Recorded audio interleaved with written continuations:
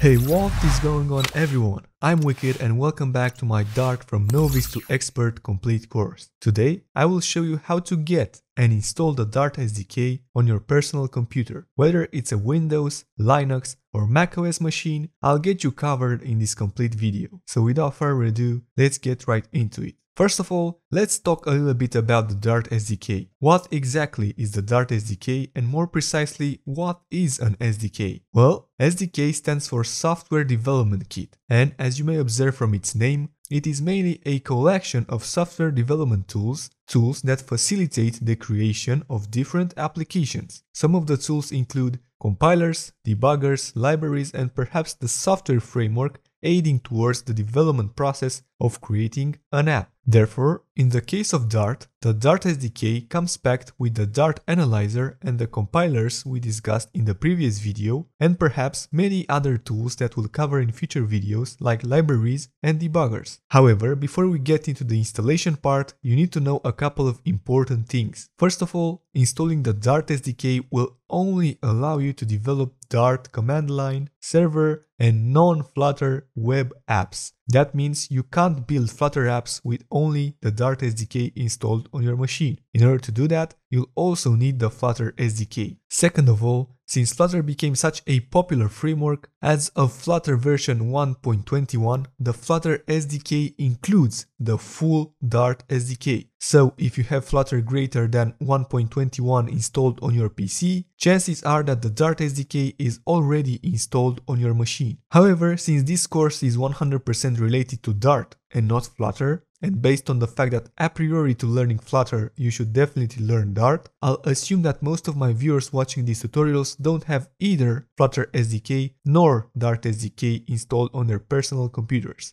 Another thing you should take into consideration is that you don't need the Dart SDK in order to go throughout this tutorial. You can simply use the Dartpad web editor by accessing dartpad.dev. Here, you can type and run your Dart code without any problem. However, I don't recommend this approach at all. I only use Dartpad to test some short containers of code and check if it works as I think it should. That's all. For example, here I wanted to check if the clamp method gives me the output I was expecting. What you need to realize is that getting to know and understand the Dart SDK is a critical step in understanding Dart, and the Dartpad doesn't really offer that in-depth experience. Therefore, I'll continue by showing you how to install the Dart SDK standalone on your machine. So, by the time I'm making this tutorial, the Dart SDK is supported on Windows, Linux, and Mac OS. Regarding the Windows platform, only Windows 10 is supported, both Intel 32 and 64-bit architectures. Regarding the Linux platform, every recent Linux version should be supported on either of these four architectures. And regarding the Mac OS platform,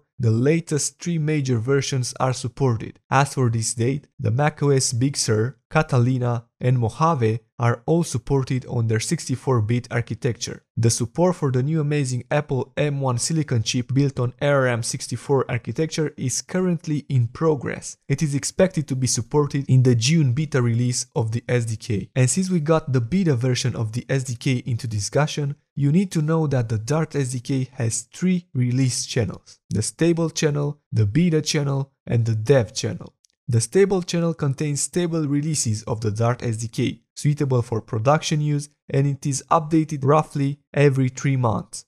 The stable channel releases have x.y.z version strings, where x is the major version, y is the minor version, and z is the patch version. The beta channel contains preview releases of the Dart SDK. That means what is usually introduced in beta will eventually get introduced into the stable channel later on, of course, if the new features run stable enough. The beta channel is recommended only to preview new Dart features or to test compatibility of your already existing apps with future releases, and it is usually updated every month. The dev channel contains pre-releases that may be broken, unsupported, and may contain unwanted breaking changes. They also contain the most recent code changes introduced in Dart and are usually updated twice a week. The beta and dev channel releases have x.y.z, a.b and the beta/dev version strings. For the x.y.z it follows the stable version scheme, and the A and B after the hyphen are the pre-release and pre-release patch versions, while the keyword beta or dev, as you may think, stands for the channel they were released into. Okay, so since we want our workflow to be steady and stable, we'll go on and install the latest stable release of the Dart SDK,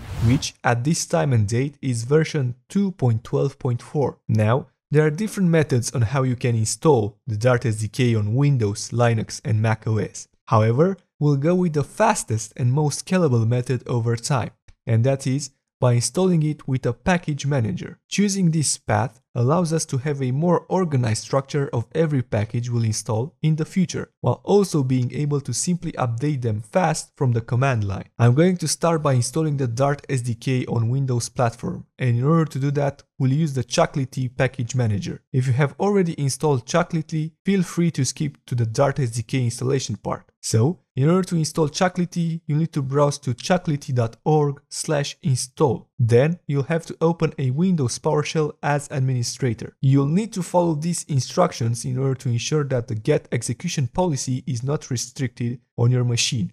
Then all you have to do is to copy and paste this line of code into your PowerShell and hit enter. CLI will be installed in a few moments. If you close and reopen the PowerShell as admin again, you should be able to see the CLI version when you type the chacal command.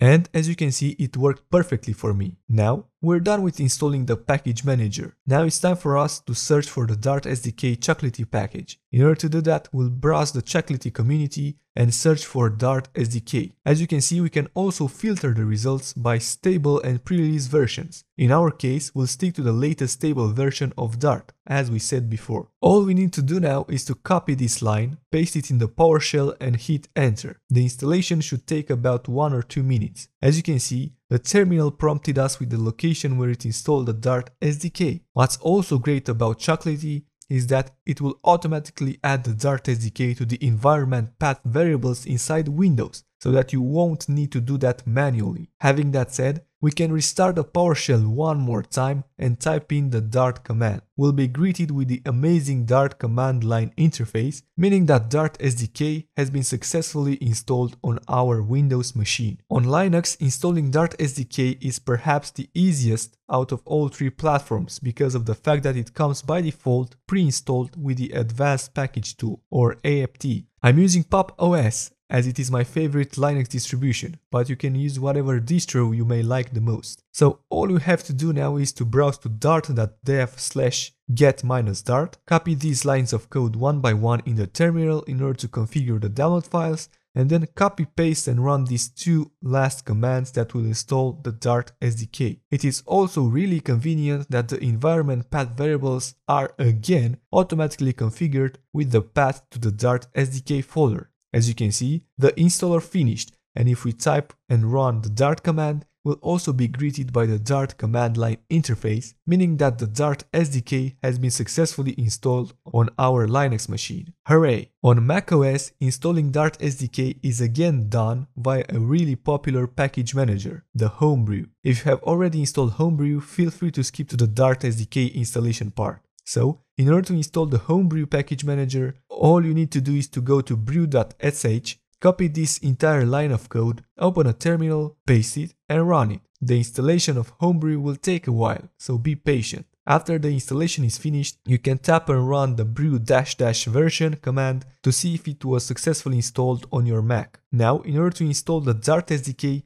we'll again need to go to dart.dev/get-dart, copy these 2 lines of code, and run them one by one. After the installation finished, you should be able to type the Dart command into the terminal and be greeted by the Dart command line interface, sign that the Dart SDK has been successfully installed on your macOS. And voila! We have already seen the Dart command line interface on all 3 platforms we installed Dart on. But what exactly is it and how we can use it to our benefit? Running the Dart command from the terminal means that the path to our Dart SDK, which is just a folder on our PC containing all the goodies from inside Dart, is set as an environment variable. This environment variable is accessible from the terminal no matter what path it's open inside it. Notice that if I change the path to a different one, the Dart command will still work. What actually happens when you run this command is simply the terminal calling the Dart executable from inside that SDK folder, as the path to this file is exposed globally by the environment variable. That's all the magic it does.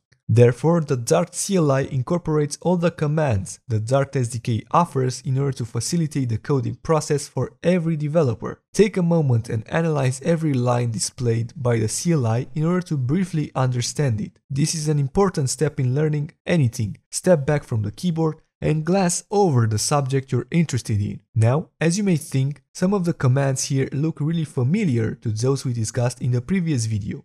The analyze command, for example, will put a static analyzer to the test in the current folder in order to scan for compile time errors. Inside the compile commands, there are different types of compilers like GAT and AOT you can compile your Dart files with. We discussed them in the previous video. What I can tell you is that we'll explore every command and feature of the Dart CLI more in depth in the next video when we'll finally create our first Dart project. Until then, I advise you to take a look at every command by adding the --help suffix and make an idea about what they're all about. That was it for today. If you like this tutorial, don't forget to hit the like button, subscribe to my channel and share the video with your colleagues and friends in pursuit of top tier development. Until next time, take care. Wicked is out. Bye bye.